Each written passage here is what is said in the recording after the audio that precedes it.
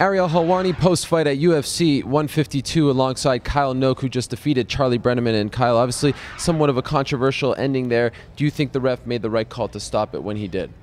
I can't really comment on it. Charlie's head went down when I hit him, so I couldn't see his face, I couldn't see his reaction.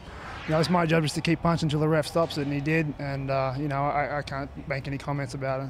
Were you surprised when he stopped it? I was surprised. I thought Charlie would push through it and keep fighting, but he didn't. So, I was surprised when the ref stopped it. When you were game planning and sort of envisioning how this fight would play out, did you think it would end that quickly? No, I always prepare for a three-round war, but that's what we worked on, was to drop low and throw a right hand and hopefully connect, and it did. So, I was listening to my coaches for once and doing what they said. What's the feeling that you're experiencing right now? Because, your UFC welterweight debut, very quick. I'm sure you had a lot more gas in the tank, so to speak. Are you happy that it's over quickly, or would you rather it be a little more decisive in terms of the ending?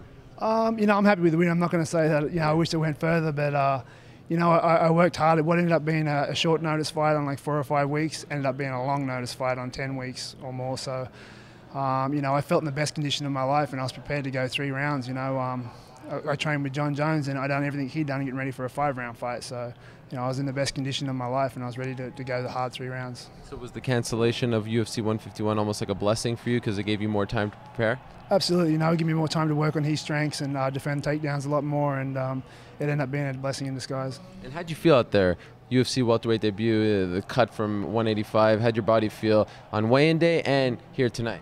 Body felt great. I used to fight at 170 back in Australia, so for me, I just got comfortable fighting at 185 and didn't go back down until recently. So I felt great, my body felt good, and I ended up bouncing back up to what I was when I was fighting at 185. When I rehydrated, I'm back up to the same weight I was back then. So, I'm up over 190, so I'm happy with it. And considering how quickly this fight ended, would you like to get back in there maybe another time this year? Absolutely, I want to fight before the end of the year. I heard they're going back to Australia at the end of the year, so please, Dana White and Joe Silva, put me on that card. Anyone in particular you'd like to fight there? I don't care. I'll fight anyone. It doesn't bother me. Well, congratulations on the big win. Thank you. I appreciate it.